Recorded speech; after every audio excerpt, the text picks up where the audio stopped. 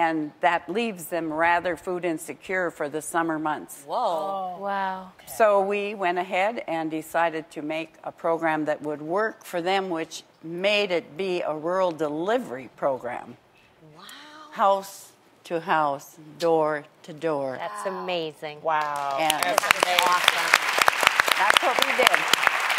I'm overwhelmed by this whole experience. It's a lot easier to make lunches. You came